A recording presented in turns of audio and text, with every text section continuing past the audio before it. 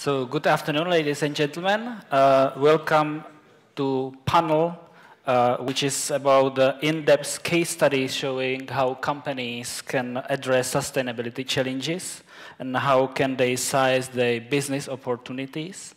My name is Michal Veselý. I work for JIC, and I'm going to be a moderator of today's session. And it should be interactive. So I encourage you to use the Slido to ask the question which you want to ask on how to start, what needs to change, what does it mean in practical terms to address the sustainability challenges. So please, you can prepare the questions now or later on, but prepare them. And now let me introduce our distinguished guests. Ms. Petra Busswald, she's the CEO of and founder of Austrian-based company called Akaryon. Petra started working in field of sustainability digitalization already 30 years ago. So she has a very rich expertise and experience track now. Welcome.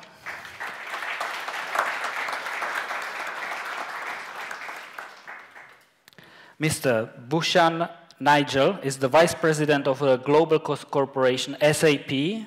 Bhushan runs the Sustainable Management Development Program, and in his career spanning over 23 years, he experienced software industry. He fulfilled variety of roles, ranging from strategy definition, products, and large-scale program management. So welcome.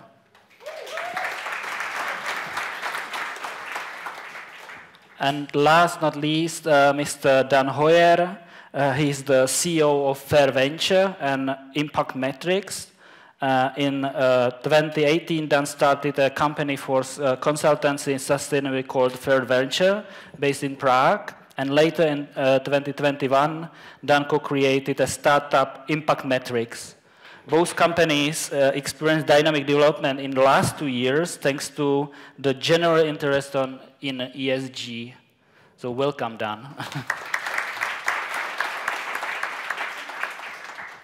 And it was enough from me for the beginning.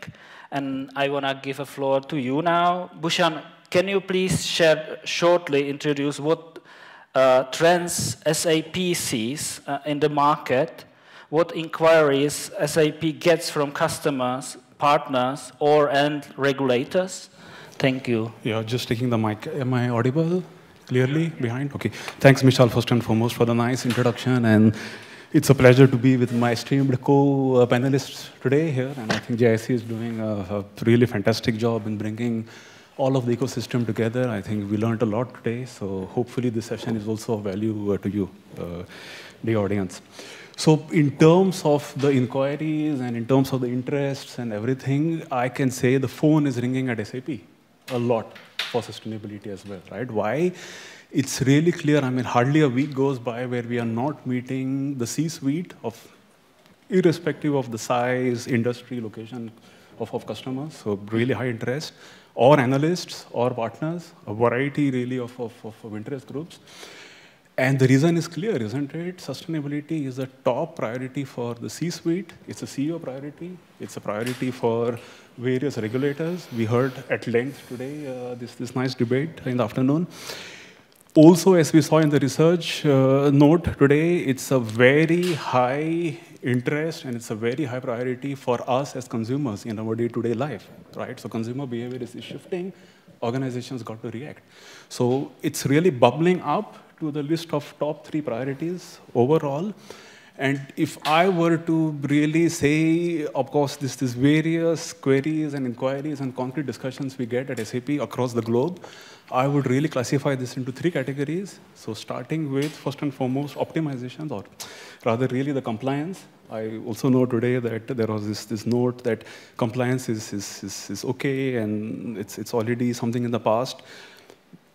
Today's session is sustainability in practice. Let me tell you, in practice, the experience is different. Compliance is really important for companies.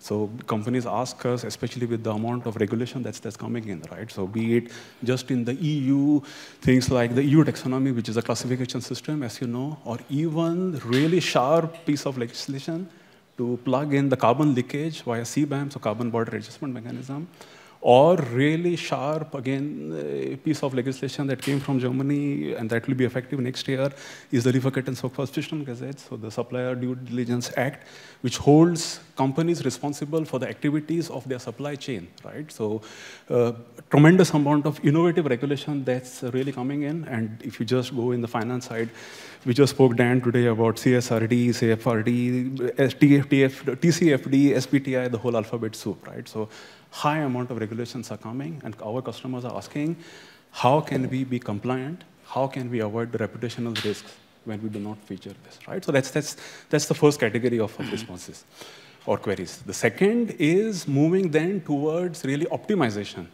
So this is based on the principle, what you cannot measure, you cannot manage, and what you cannot manage, you cannot mitigate. So you've got to really be specific on what you're measuring, and we also heard nice examples from the colleague at Kingspan today. So customers asking us very specific questions, really sharp and specific questions. What's the footprint of my product? What is the waste that I'm generating? What's the packaging that I'm having? These are really questions that they're asking us, right? Or how can my workforce be more inclusive and diverse, right? So these are the questions on optimization, and it's no wonder, right? I mean, it's really, there is research that shows that organizations can save up to 60% of costs when they are more sustainable. I mean, SAP example is really very shining. We saved 700 million euros, upward of that, in the past 3 years just by focusing on climate action with our data centers and with our travel policies. So there is also a lot sense in this when we optimize. So this is point number 2 last, and to sum this up quickly, the third category is of the enlightened organizations. So I'm sure many of them are sitting in this, this crowd today who are thinking about sustainability transformation. So really going steps, so thinking about what are the opportunities, how can I grow? And the questions really are about, for example, at one end you have, how can I build in more innovative products? 2, how can I introduce, let's say, elements of circular economy, and therefore go towards new business models, right? And again, the evidence is very, very clear. The amount of assets, we all know figures, we all have favorite figures, so $35 trillion of assets globally under management of ESG, that's a tremendous amount. We also heard today that there is a lot of startup money that's coming in. I can vouch for that as well. So there is a lot of money, or there's a lot of opportunity for growth, right? So as a summary, I would like to say, along these 3 categories, the evidence from the queries, from the interactions that I'm privileged to have, the evidence is clear. Sustainability drives business success. Absolutely clear. Why? Because it helps companies first and foremost grow. It's really about growth. It helps them to improve their brand. Let's not forget also the tremendously positive impact it has on employee motivation. And motivated employees who connect to the purpose of the company are much more productive, right? So it has so many benefits, and all of this while saving costs, right? So my last statement, and then I stop. Sustainability is a differentiator. Companies see this more and more, and this is what the evidence from the field shows. Thank you. Thank you very much. Thank you very much. I guess you might have some question. We heard sustainability drives business success. It was presented from a position of global company, which is probably open to cooperation with startups or has the vision. So Petra, do you have any question for Bhushan? I have. So I think you did not mention since when this drive has started. So since when did you realize that there are so many questions from customers, and what would you do you also maybe know that the kind of the share, estimated share of questions that are around ESG today or around sustainability? So since when and how much? So which share? That would be interesting. Wonderful. I wish I could also present some data and so on, right? So, but I will then force on anecdotal evidence. The discussion, the locus of discussion is shifting more and more towards the C-suite. And I'm stressing on the C-suite because this is where, let's face it, the big decisions take place, right? So it's moving from the queries from the individual sustainability departments or from the LOBs to a CFO, CSO, CDO, Chief Digital Officer, to the CEO level, right? So this is evidence number 1. Second is more or less every major RFP, request for proposal, has sustainability tucked in somewhere or getting even more prominent. right? This is really important. We have big customers. I mean, you know who they are, right? They are constantly asking us, how can they be more sustainable? So Petra, to sum up, it's the quality and the type of questions which are getting more specific. And I would say roughly 70 to 80% of the RFPs have some notion of sustainability tucked in either prominently or somewhere in between. That's huge, by the way, right? And this is happening in the past 2 years. In the past 2 years? In the past 2 years. Not before. Not before, it was a trickle, it's a stream, it will soon be a thunderstorm. Yeah. So it's really growing. Dan, do you want to ask a question as well? Yeah, thank you. I would like to have a question. You mentioned your clients. You mentioned your clients are asking you. Who are the clients? I'm wondering, like, if it's big companies, but also SME, and if there's any difference between these groups. So, I mean, you know SAP's image to work with the Fortune 500 companies and the big companies and so on, right? What I like a lot is there is tremendous amount of interest from the SMEs. And this is very important for us as SAP. I mean, we know the figures as well, right? It's SMEs generate more than 50% of the employment worldwide. 80% of the companies and above in the world are SMEs. Innovation largely comes from SMEs, so it's also important for us. So then I would say there is a significant and healthy interest from the SMEs. Also, if I just elaborate on one point and then I'm done, it's also because of the pressure coming from buyers on the suppliers, right? I already mentioned LKSG, the lubricant soap qualification gazettes, but also with forward-looking legislation like CBAM, or even there are buyers. So SAP, for example, when we set out our RFPs to vendors, and we work with a lot of SAPs, it's important for us that our vendors are really sustainable, right? Which means they don't employ unethical business practices, they have a good social impact, and so on. So it's a fair amount of requests, more and more from SAPs. Thank you. Petra, can you share your story, please? Yes, that's why I'm here.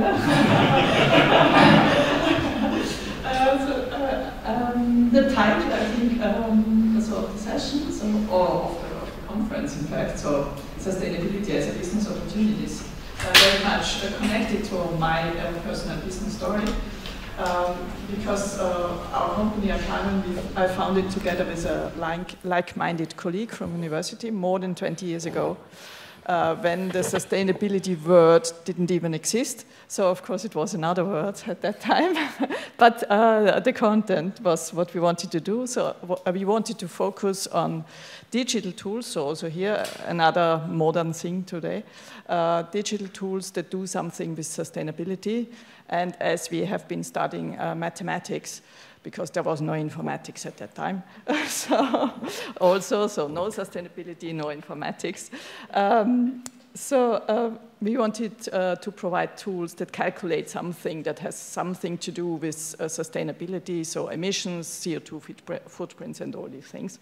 So this was our mission, but I guess you can imagine that was quite hard around 22, 25 years ago. But still, I think we arrived. I mean, the first years was more contracts from public side, so ministries that had to do some awareness campaigns, things like that were our first projects. So no interest at all from companies. And everybody, we told our stories, thought, what is that? I mean, working in sustainability, people do that only in their leisure time. They do that for free. They don't want money for that. So that was really exotic, and we really had also to defend to do something like this somehow. And of course, it was not easy to grow in the beginning. So we grew recently, not in the beginning. Now we have 20 employees, and I think that's quite nice.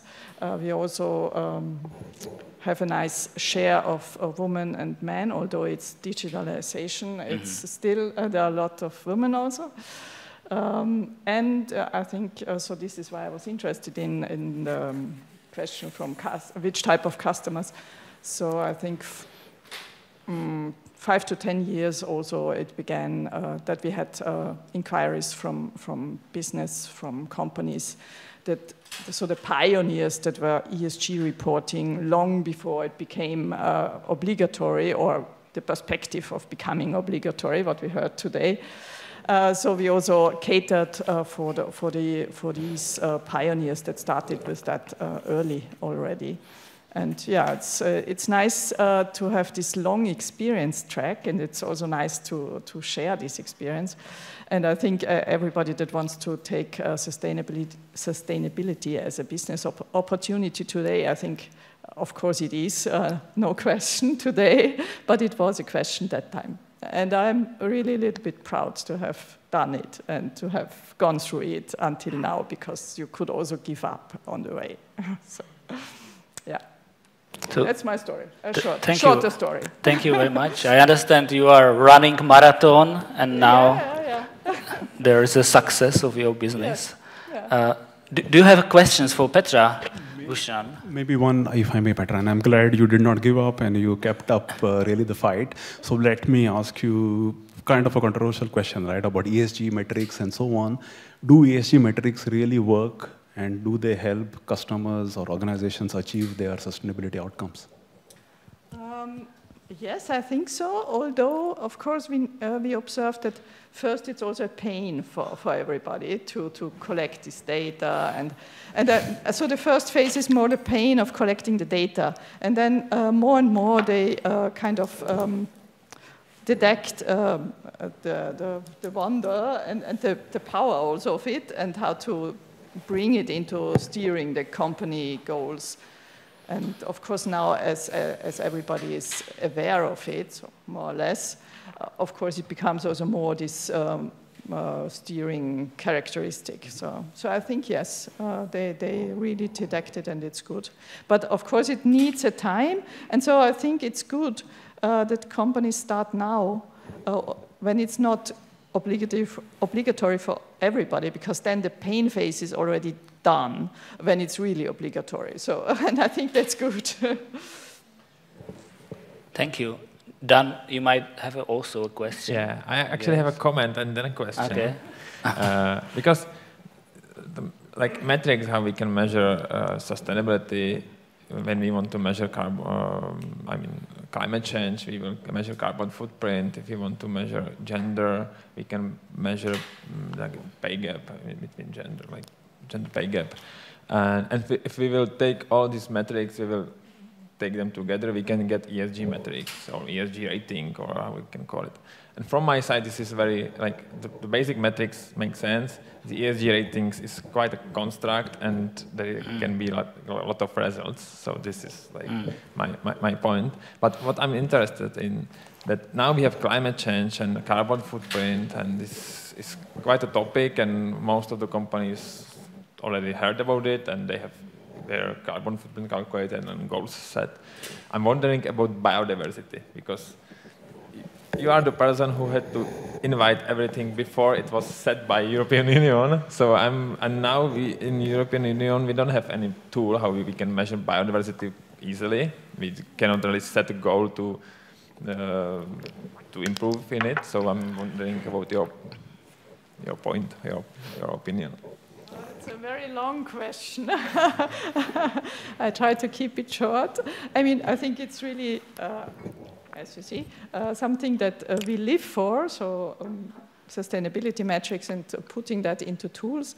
And of course, it was, so for really a long time, this carbon footprinting and all that was kind of the lead indicator. But of course, carbon footprint is not the whole story of sustainability.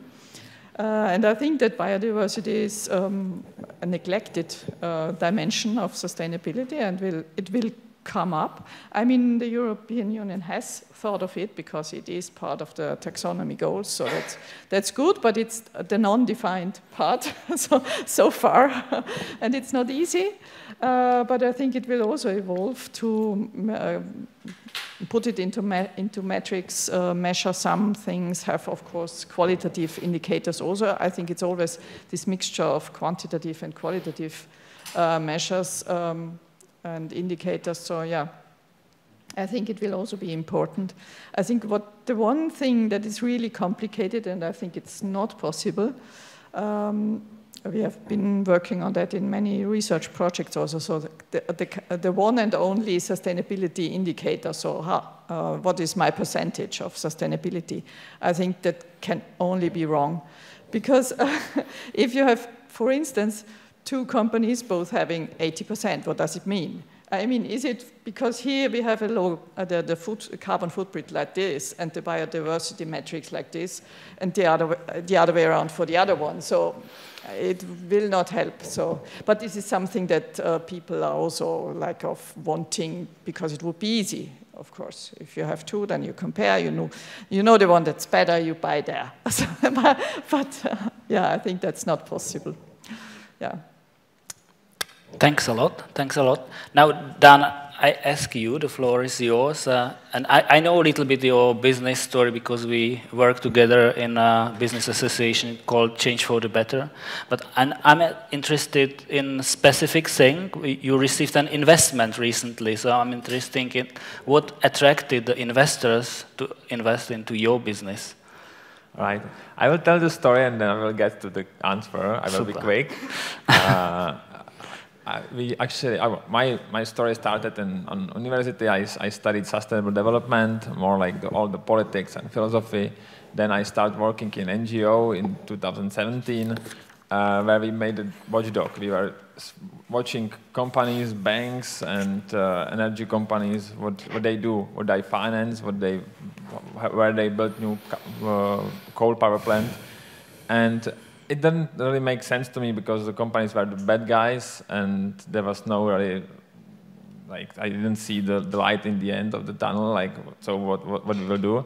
And so this was the topic which I wanted to explore. We started a company in 2018 for a venture, and we consulted other companies how they can do sustainability. In other words, it was about making analysis, how they are at this moment, setting goals, identifying activities, what they can do, and then in the end they can make a report, ESG report, or sustainability report, or whatever it can be called, where they like say everything what they did, define what goals they have, disclose all the non-financial data they have they gathered. And this is actually the process of sustainability, and every company should do it every year, or in some process they should circulate somehow and do it and getting better, and better, thanks to the goals and thanks to the politics and they have like inside. 2021 we started another company because there was already quite a lot of data in Czech market, so we could gather, for example, carbon footprint or energy consumption or water consumption and compare it. So we could say who is better and who is not. It was very hard. It was not objective at all, but we could start somehow compare and make some benchmarks and SWOT analysis. But still, in 2018, 19, 20, 21, it was not a good idea to make this business. It was more like NGO idea. Like we did it because it was our value, and our clients were also companies whose value it was like sustainability. They wanted to be sustainable because it was their niche, it was their value, and they wouldn't do the business another way. What happened in 21 and 22 is complete change of market, thanks to European Union, thanks to maybe COVID, thanks to energy crisis. And companies start to understand all the advantages you mentioned, like that there is, I don't know, efficiency, optimization, employee and customer interest, and etc. And investors especially. And for us, it's very important because even though sustainability is our value and we want to do it because it makes sense, we don't expect that every company will do it because it makes sense to help environment, but it has to make sense for them. And now it's happening and it makes sense for the companies. So this is the change. And I'm getting to the answer with the investor, and this is also the view of the investors. They know that there is something happening. They know that there are some goals and there are some activities of European Union that in 2050 there should be all the companies sustainable, I mean carbon neutral, and it needs a lot of money, it needs a lot of effort, and somebody has to pay it, and the investors and the banks want to pay it. They want to be who will help you to move on, to transform, and so for them it's somehow start with this field. They believe that this will explore, and actually we are in the country where it's not done yet. Maybe in Nordics they are closer. Here we are not so close. So it's much more opportunity actually for the companies because they can get much more competitive advantage. They can get the transformation will need much more effort, and of course for the investors and for banks it's interesting. So that's why they believe that we have a future, but also they are searching for every other company who has a future and who can use this opportunity. Understand. Thank you. Petra, do you have a question for Dan?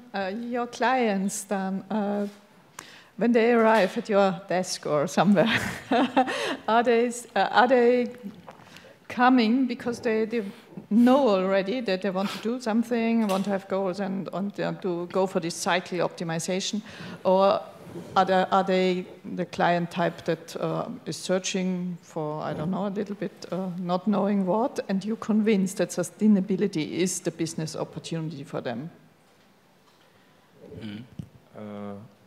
Well, hard to answer. It's various, but usually they know that something's happening and they want to start, and they come and they say, okay, we want this ESG report or even ESG audit, and we tell them this is not the start.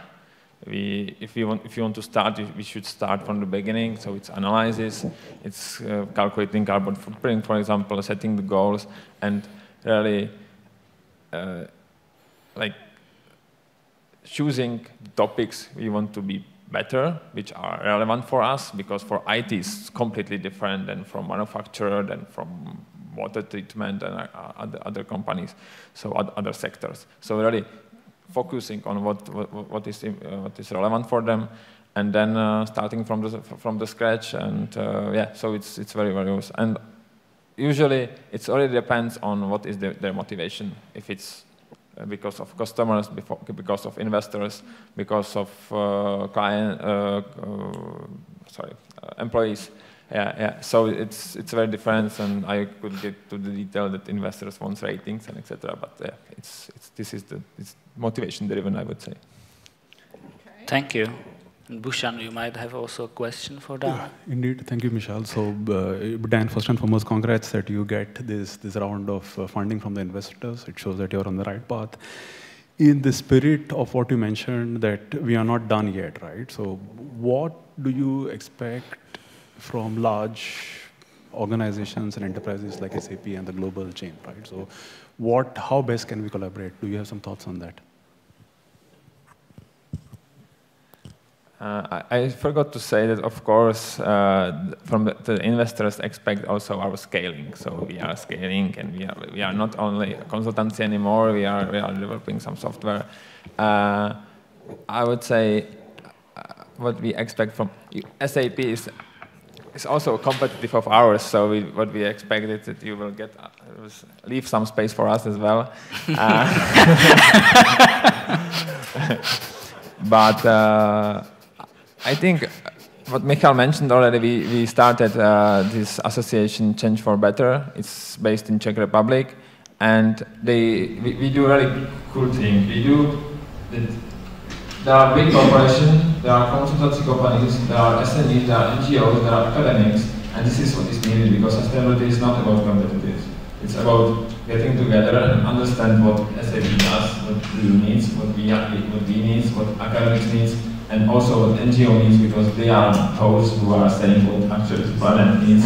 And so this maybe this like being active in associations, being active like in discussion and in networking actually, and to get the goals is what works, what we expect. And what was I would say the best thing what we did in the association was actually like educating SMEs in ESG Academy. It's platform of short videos, where they get the basic information, because we are in the phase of sustainability when we need to understand what's going on and what are the steps. So to say it simply, because we can talk very complicated way, but we can also talk in simple way.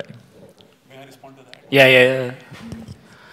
Absolutely, and so sustainability is such a massive and important problem. We are talking about the future of our humanity, right? So it's important that all of us work together, and this is why when I said the phone is ringing at SAP, I'm really glad to say the amount of partnerships we have signed on the sustainability front, even with companies who are our competitors, but who are also competitors of each other, are working with us because I think the realization is very strong, Petra, and you got this 25 years ago, right? But it's coming in more and more that this problem is simply too big to be solved in silos. So we are seeing a tearing down of silos across organizations, across roles, and I think this is important. And if I want to also add one more comment to that, it would be large organizations, because simply the problem space is so big and so immense, there will be white spaces which companies will say, we are not going into these white spaces because it's not our focus area, and there is enough food on the table for all of us to have a decent lunch, right? And this is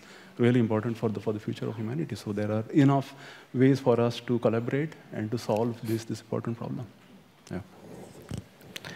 Thank you very much. And let's proceed now to the second part of the discussion, and that are the questions. I have a couple of questions pre-prepared myself, but it's much better if you ask questions, so please use the Slido. I see there are already a couple of questions, because we have really interesting mix here of the people from tech startups from different fields, mainly IT, SMEs, big corporations, NGOs, academics, public sector. So your questions are the most interesting.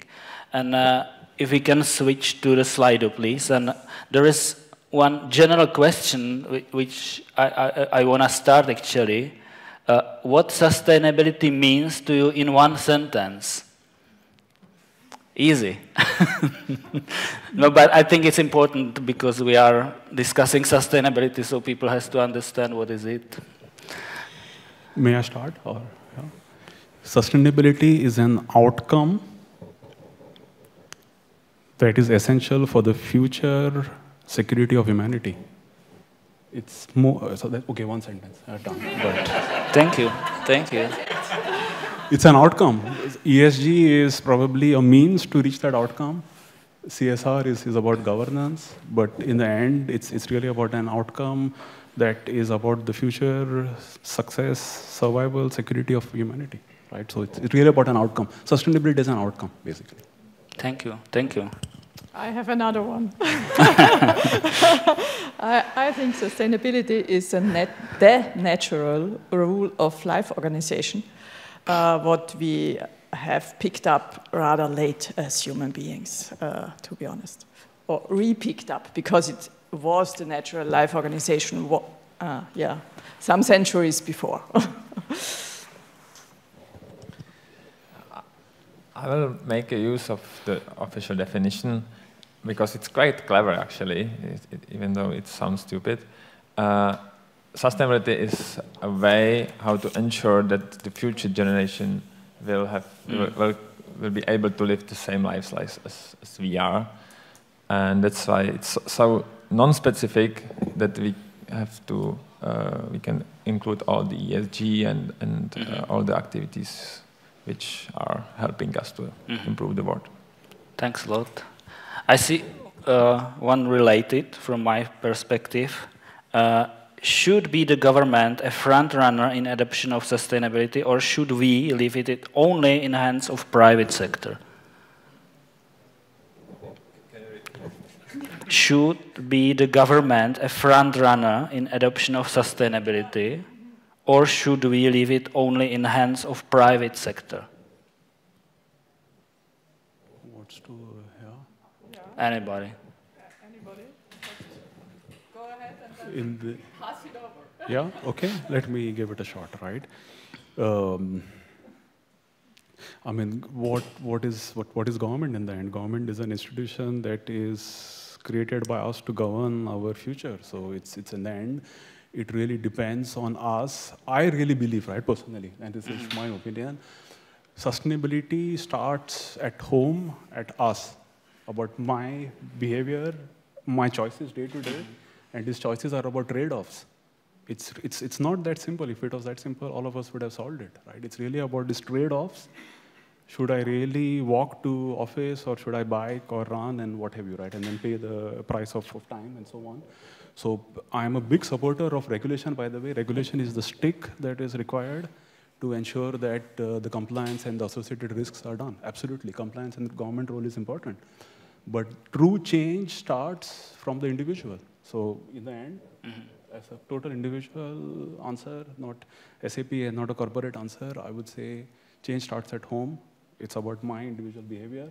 And then I could also influence my government, my MP, and my reps to say, I want better action, right? So it's about the individual for me. Thank you. Thank you. I agree with everything. And I would like to pick up the front runner word, because I think in addition, it also needs these front runners. And I think they need to come also from all sectors, as we said, that everybody has to cooperate and work together. So I think we need front runners from everywhere. So from public sector, government, and private and business and everywhere. Yeah. I want to build on it, actually. What do you think is the role of business leaders nowadays? I think that further to the first question, of course it's not so simple like it is written. There should be some barriers, and then we can leave the private sector to show us all the innovation, and like they will be the best how they can improve the world. Of course, that's why we have companies, but. Otherwise, all of it have to get together, and not just government and private sector, but also public sector and academics and etc. So I would say it's also a process. NGOs and academics were talking about that 50 years maybe, and now governments are getting to it, setting the barriers, and companies can start scaling it up. I don't want to answer the business leaders question. If anybody wants. Yeah. Thank you. I think the role of business leaders is extremely critical. So all those leaders, and we have a very high proportion of leaders today in this room, so the role is to set clear targets and to hold yourselves and your teams accountable towards that, right? So that would be the most important goal. If the CEO or the C-suite, if they don't set clear, measurable targets, ambitions, and initiatives, and hold themselves and the team accountable, nothing is going to change, right? So it's all about really agreeing that this is a top priority and executing on it. This is the role of the leaders. Thank you. Thank you. Then there is a question on customers. We see in the first presentation today that the customers are really important. And the question is, customers demand more sustainable products, but the information asymmetry between them and the producer is huge. How can they know this is not a greenwashing? That's a good one. And I see +4, so maybe I start again and then we pass it over. Actually, I really liked the research note shown by Frederick in the keynote today, because it also hit through a lot of points that we see in terms of customer inquiries, right? So I can give a +1 to that. Now to the specific question, information asymmetry, well, I would say, and I'm biased as an SAP employee here, a lot depends on primary data. So how can you really work on primary data that comes from the system of record? So the slogan that we have is work with actuals and not averages. Anybody can take a set of averages, multiply them by LCAs, life cycle assessment tools, and come out with a value that is, I don't know, depending on your point of view, very far from the ballpark or close to it, right? So, and by the way, this is also where software companies and digital has a big role to bring in more and more of sustainability data or sustainability aspects into data and get really sharp and clean data sets which you can work on really the optimization, right? So it really is important to get the data. So in summary, organizations need to work with primary data as much as possible. They also need to demand to their suppliers to give in as much as data as possible about compliance in terms of human rights, in terms of child labor, and so on. Operational safety, for example, right? I was honored to meet a customer recently who prioritized the number of hours lost due to injury. So they wanted to really reduce the number of hours lost due to injury as one of their top metric. And this was coming from success factors and the EHS system of SAP, right? So summary, as much as possible, work with primary data, work in the systems where data gets generated, and make the data accessible. Make sustainability data accessible and reliable.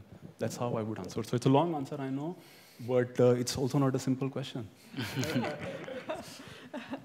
Anybody wants to add? Yeah, I would add something. I think, yeah, I agree, primary data is good, but I think in ESG data management, it's not possible to have 100% primary data. So this is why I would like to add transparency and documentation. So if you don't use primary data, then please say it, because then it's no greenwashing. So I think this is the most important second thing to follow. Totally. Yeah. I also like the question very much. And actually, this is what was happening like before, that customers were interested in sustainability, so you put it in green can and it was sustainable actually. And no, the customer there was no way how he could somehow like check it. And this is changing with investors, because you cannot really make a fool out of the investor as the same way as with the customer. So now you have to really get the primary data, make the ESG reports, and the investor will look at it and say, okay, it's good or it's actually not good at all. In this case, that's why we have certifications actually, like Fairtrade, like Rainforest Alliance, and etc. So this is how you can make a proof that it's really sustainable, that you will get some certification. You can get certification for the product, for the material, also for the whole company. Not saying that all certifications are a good solution. There are, of course, the certification needs as much product and as much clients as possible, so they are sometimes vague. It's a complicated field as well, but the certifications are actually the solution for the clients, for the customers. Sorry. Thank you. The next is, from my perspective, data related, and if you can recommend a low-cost free application web page, how to estimate carbon or measure carbon footprint for a small company.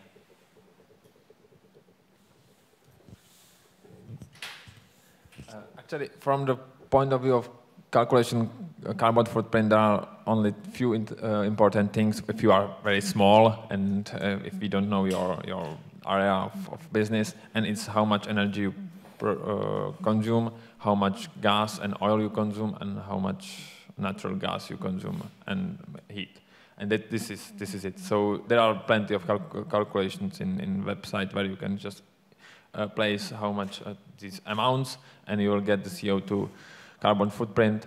This is the simple and short story. And then there is the more complicated other story that you have also, you take flights, you have your suppliers from India and from China, and the materials are traveling. And you should also calculate this. But if we are talking about small company who want to somehow just get the first sight, it's just about energy you consume, and it's I cannot say now. I think that in Czech there is uhlíková stopa CZ or something like this.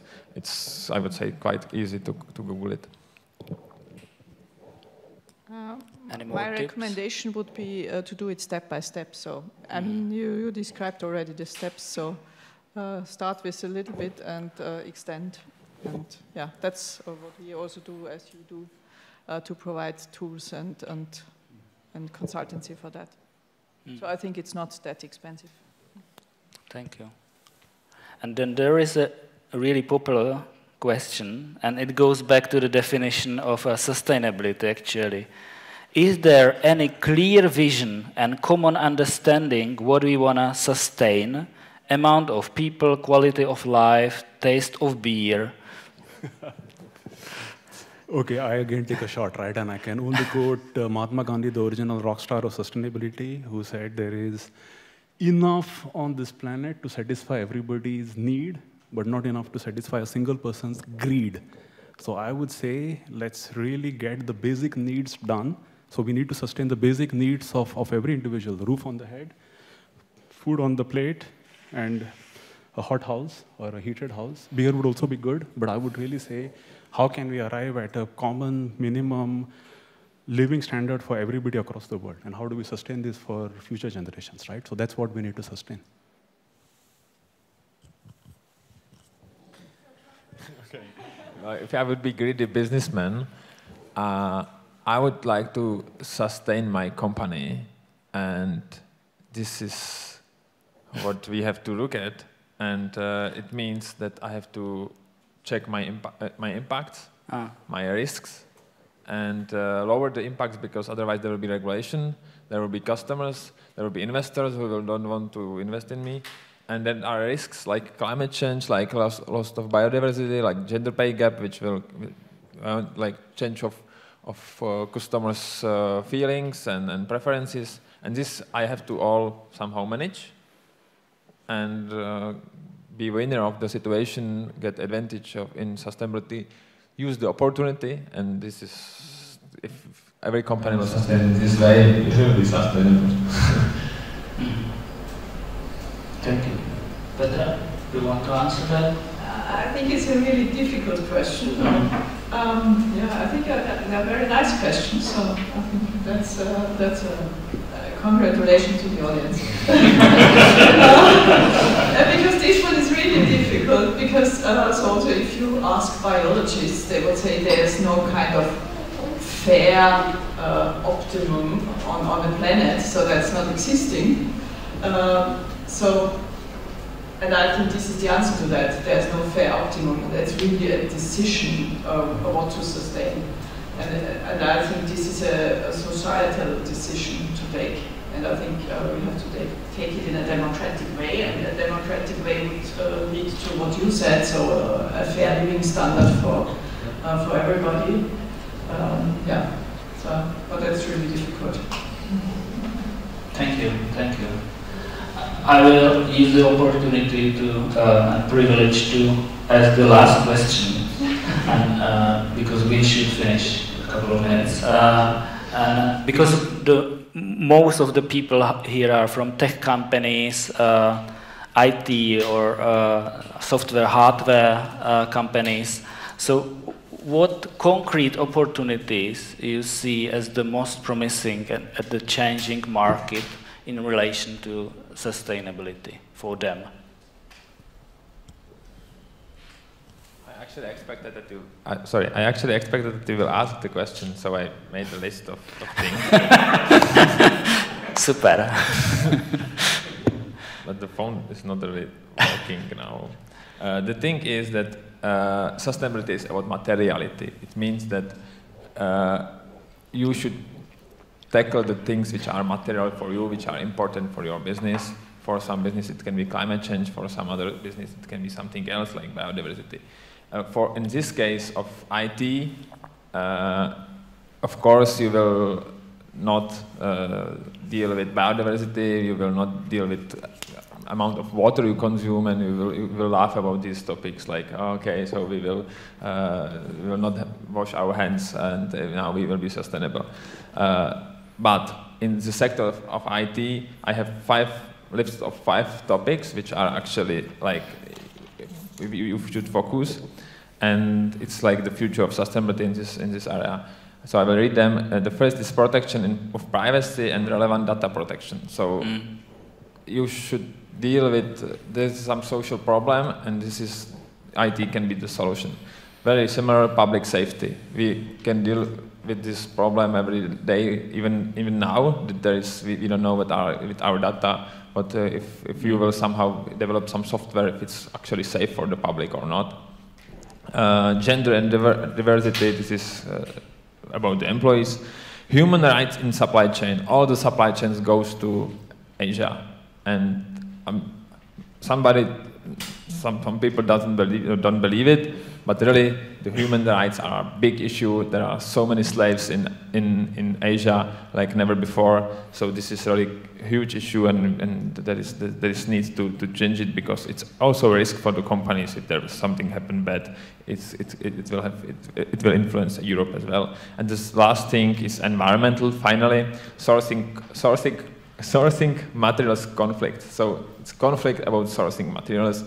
As gold, for example, these valuable metals, these are the conflict materials. There are wars because of them, and again, you can be using some of the materials which are very, very like dirty in the way. There are problems, social problems, also environmental problems. I think batteries and e-mobility is quite a good example of that. We are dealing with one problem, but also we have other problems suddenly, and we have to deal with them as well. I think it's very nice that Dan prepared the list. I have the headlines for the list, because I would have answered two opportunities to do. So one, you provide a sustainable product or service, which is possible by IT means. So you provide some product service that does that, or you provide a product or service that helps others to become sustainable. And I think the 5 concrete suggestions have come from Dan. Thank you. It's difficult to add to what both of you have said, so let me take then a very humble addition. Be obsessed with data. So it's really at least in my experience, what separates sustainability leaders from the also ran is the focus on data, accurate data, and then opening up opportunities across the value chain, like carbon data exchange, or even thing, if you think about carbon accounting, as more and more reporting goes into carbon accounting, that's also going to be a big challenge. So be obsessed with data. Thank you very much. Thank you all. We have to finish now, so thank you for interesting thoughts and interesting ideas you presented.